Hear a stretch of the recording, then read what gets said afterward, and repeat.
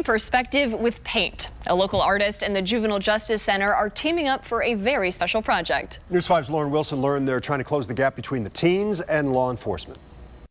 When these kids hear that sound, their emotions boil over. I really didn't like them. Abusers.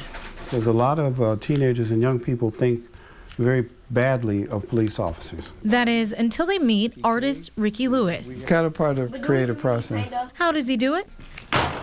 A special art project. We colored it ourselves. The project, I Care About My Life and I Care About Your Life, is part of a diversion program from the East Cleveland Neighborhood Center. They offer kids with misdemeanors this instead of a sentence that will appear on the record.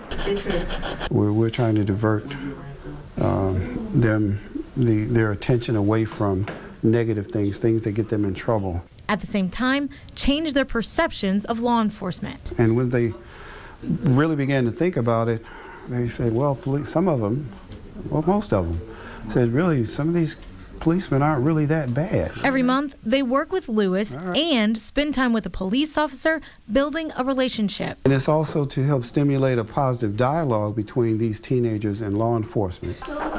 That dialogue painted on a canvas and later turned into a mural somewhere in Cleveland, getting teens like Darjale Moore to think twice next time she hears these.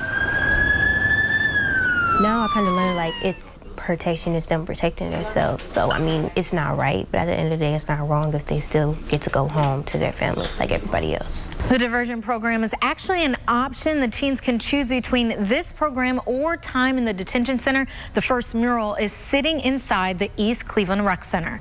Lauren Wilson, News 5.